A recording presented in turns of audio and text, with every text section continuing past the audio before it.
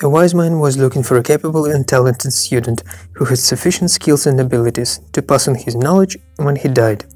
He decided to gather all his disciples together, and so a multitude of disciples assembled.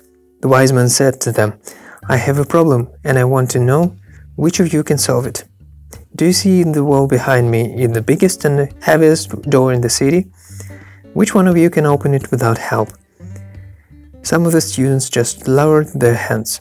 The problem seemed insurmountable.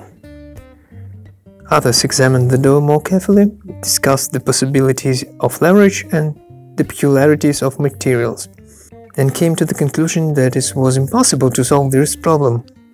Only one student went to the door and subjected it to a thorough examination. He knocked on its surface, trying to estimate the thickness and density of the material. He noted what the door was made of and how securely the hinges were lubricated.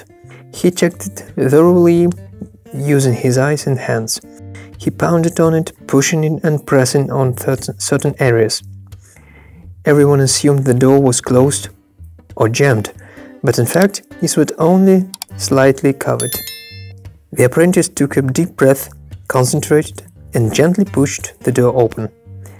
The door opened with ease and without the slightest resistance. It was designed and constructed so flawlessly that the lightest push was all it took for it to open. The sage had found his successor. He turned to the other disciples and spoke the following words: "Success in life and work depends on several key factors, and today you could see them in action.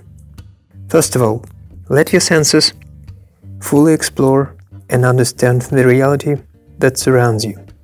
Second, don't jump to the conclusions and therefore draw the wrong ones. Third, be brave enough to make a decision. Fourth, once you make it, act with confidence and without doubt. Fifth, concentrate and put all your strength in this action. And finally, don't be afraid to make a mistake." Check out our other motivational videos. Subscribe to the channel My Inspiration in order not to miss new episodes and become wiser with us. Thanks for watching. See you later.